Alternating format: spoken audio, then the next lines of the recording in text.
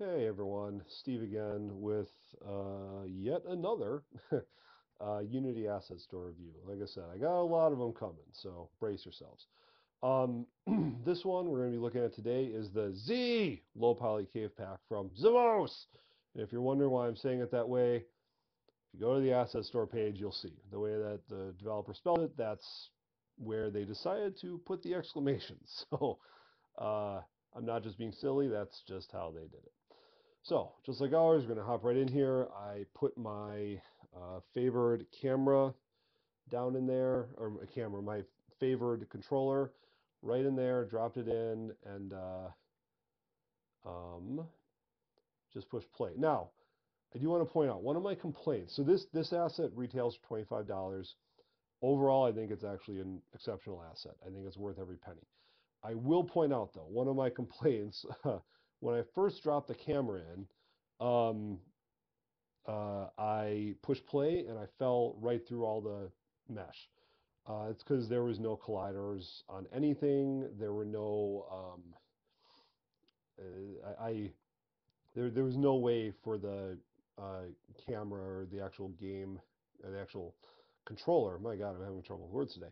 The controller to know that it should not fall through the floor. So I had to manually add in colliders to literally everything. That was annoying, not gonna lie. But having said that, eh, whatever. For 25 bucks, I'm not gonna nitpick over it. There is one area in this particular scene that I'll point out when I get to it that no matter how many times they added a collider to it, it just wouldn't actually take, and I still fall through the floor. But we will get to that when the time comes. Aside from that, the scale seems a little small. Um, I could be wrong, but the like when I walk through the bridges, the scale does seem just a little a little too small. Again, could just be me, uh, but the scale does seem a little wonky. Not wonky, but just a little off.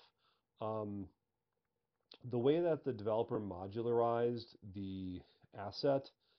And just like always, after we get done with this particular, run through, we will go into the prefab manifest scene. But I'll point this out when we get there. But all of the cave modularized cave pieces can be rotated and flipped to do things like this, where this particular piece could be used as like a side to side, or could be used as a pipe, like a, you know, chimney outside, so to speak, a natural chimney. So I actually think they did a really fantastic job of modularizing this particular asset when it comes to just all the stuff involved. And like I said, we'll dive a little bit deeper into that when we get to the actual manifest scene. But they have some nice little. I noticed they've got some fog particle effects in here. They've got some, fire particle effects. They've got some other particle effects in different areas that I'll show off in a little bit, like right here and in the last bridge. Got some just, I mean, they're basic particle effects, but it's nice to just have that just pre-done for you, in there if you just want to rip it out and not have to think too hard about doing your own particle effects. Um, like the way that the modularity on this one was done really allows you to get incredibly creative and make pretty unique scenes with the same general set of pieces. So here's another example of why I say I think the scale may be a little wonky because I can't really walk up them without strafing, which to me would entail that the stairs are a little too big for scale, which is what it is. I'm not gonna nitpick that. I'm not gonna complain about it. Again, for 25 bucks, you get a lot of stuff in here, and it's not worth nitpicking over those little things. But I do just want to point that out. And then the particle effect up there on the lights, little bugs, lots of little rocks and stuff. There's lots of level clutter, lots and lots of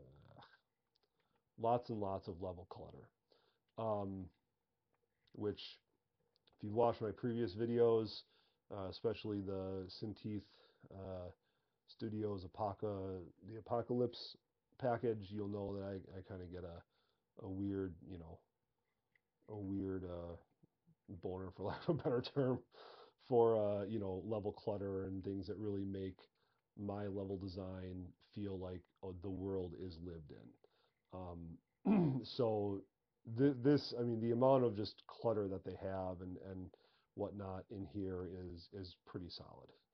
Um, so I do think that that's worth it. There's definitely the ability to, so we've seen a couple of different cave, quote unquote, biomes, for lack of a better term, now, but there's even more. So they did a pretty decent job of, like, having the ability to have different, style cave, or different, biomes in the cave.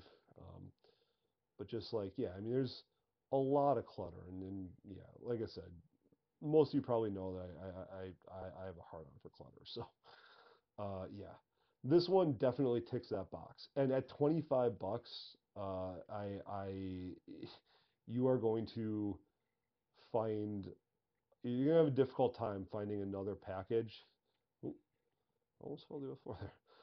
That has as much clutter as this one does, um, for that price. I mean, even there, it's subtle, but there's broken barrels, um, stools, pots. We saw some of the tools already, but I mean, just the sheer amount of clutter.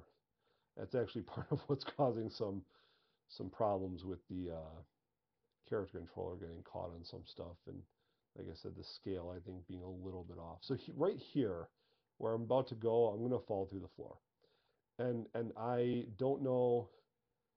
I really don't know why that happens there.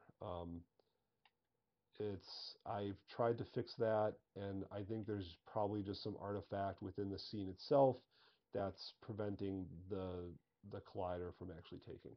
Again, not gonna lose sleep over it, because I did test it where I popped a collider onto the prefab that is that part and put it into another scene, and it works fine. So I think there's something about this particular scene. There's some artifact that just isn't playing nice. So that's the end of the run through of the demo scene.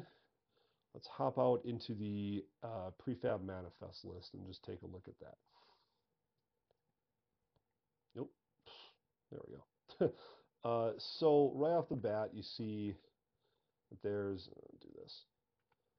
a number of different cave pathway uh, uh, sections, and they all kind of blend together with this. It's almost like a blunderbuss, right? So you can put them together, and because you're not really meant to see these from the outside, it doesn't matter if there's some overlap on one part of the blunderbuss and another part of the blunderbuss. So by and large, there may be some, like, dipping down when you put the pieces together, like this part, like this part may kind of overlap with, if you're fusing with this part, it might kind of overlap with that, but all in all, it's going to be a fairly seamless, um, fairly seamless uh, connection. And then, so this is a good example. So here, this is that particular, you know, um, uh, path that I pointed out earlier. And you'll see that there's that part. I mean, you could rotate this on its side and use this as a an actual a three pathway, cave area. So just the amount of thought that I feel went into making these pieces really, cross-compatible, with different positioning and different rotations, and just stitching them together. I think they did just an amazing job, and I do think that it is 100% worth the 25 bucks, just the meager price that they're asking. I mean, it's incredible that they're asking as little as they are. I honestly think that if it were just those pieces, just the actual cave tunnel pieces, it would probably still be worth the price of admission, the 25 bucks. But you also get all of this wonderful clutter and stuff. So you got some different rocks, um, that you can put on the ground. You've got different rocks that you can rotate and stuff like that. You've got a few different options for stalactites and stalagmites. And remember, I mean, that demo scene was a pretty robust demo scene, right? I feel like there was enough there where, you know, it felt fresh at most of the turns that you would take. Now, what's cool about that is that they just use these different stalactites and or I mean, really, you can use these for either stalactites or stalagmites, and scaled them up or down and rotated them and clustered them together to make really, really unique looking spaces, right? These rocks as well, um, you know, uh, and then I don't remember. Um, yeah, those didn't. So the vines all modularized too. You can just place them wherever. Um, I do feel like the again, just the modularization that they used in here was really good. Um, the ability to just stick these anywhere on the floor, scale them up and down.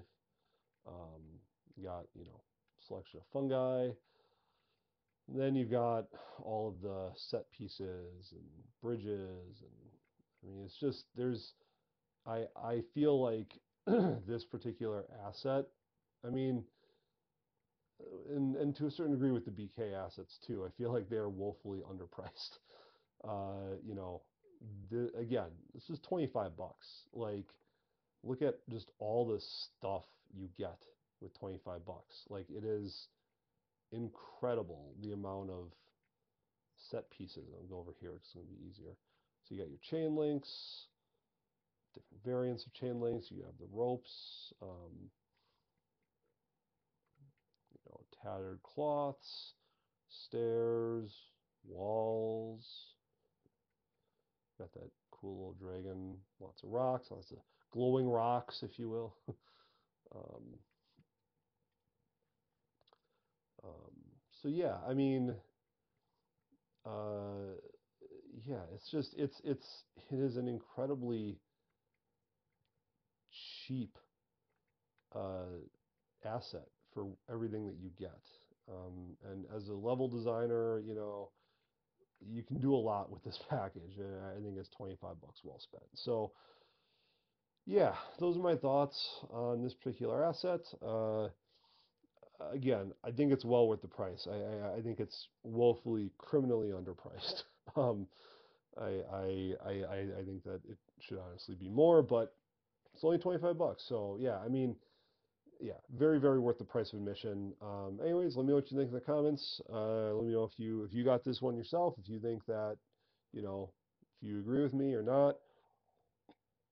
Um, and if you haven't gotten it yet and it interests you, please consider using the link in the description. Like I said, like I've said in previous videos, I buy all these assets on my own dime, and in order for me to truly keep things on bias. I don't want to take on sponsors or anything like that. Not that they would have me at this point anyway, but the point is that I don't ever want to do that. So I want to be able to keep this as unbiased as possible. And if you buy the asset through the link in the description, I get a small percentage of that sale, and it helps me be able to keep these videos free and free of bias and just free of all that. So please, if you buy it through that link, and let me, like I said, let me know in the description, or so let me in the comments rather, if you agree with me, if you disagree with me, if you like it, if you want to see more. I have thousands and thousands of other assets that I'm going to be doing reviews on over next, while. So keep an eye out for those, and I will see everyone on the next one.